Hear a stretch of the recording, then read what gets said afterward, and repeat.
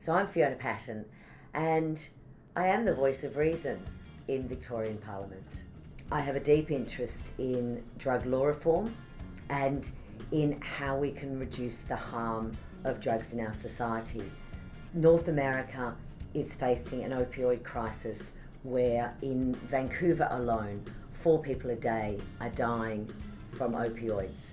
And so I was meeting with people to see how they were addressing that.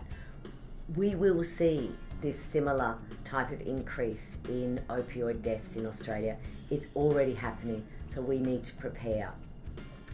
Probably the most exciting part of the tour was also being in Ottawa when the Senate debate on cannabis legalisation began. Cannabis will be legal in Canada on the 6th of June. Now, what the regulations and what the law looks like is still up in the air, and that will be debated via amendments in the Senate. But the first Commonwealth country in the world will be legalising cannabis across the board, not just for medicinal use as they've had for 2 decades, but for adult use. It will be regulated, it will be taxed, and most importantly, they've put health at the top, revenue way down the bottom, which is unlike what we've seen in jurisdictions in the United States. So I think we're getting closer, but we need to present a good policy. We need to present a system of regulation that is health focused, not revenue focused.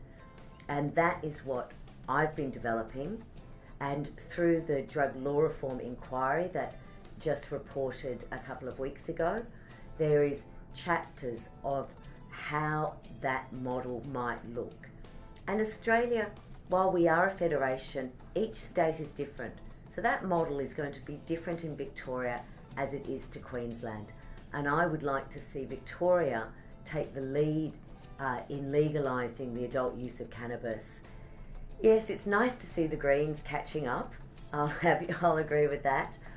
I guess this has been something that I have been deeply interested in, so I am not all that satisfied with the policies that they are putting forward, but I do believe we're on the right track.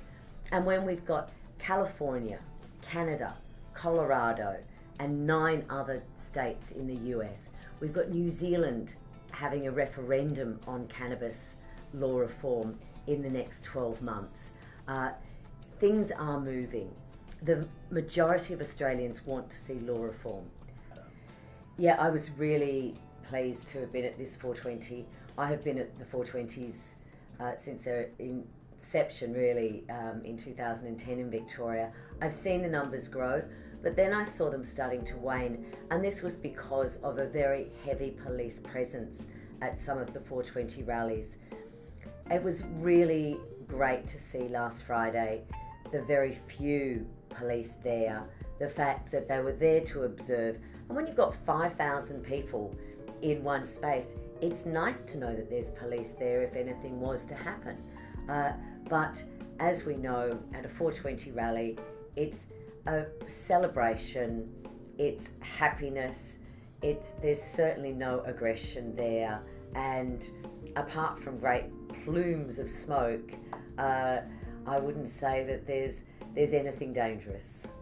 So I'm Fiona Patten, and I am the voice of reason.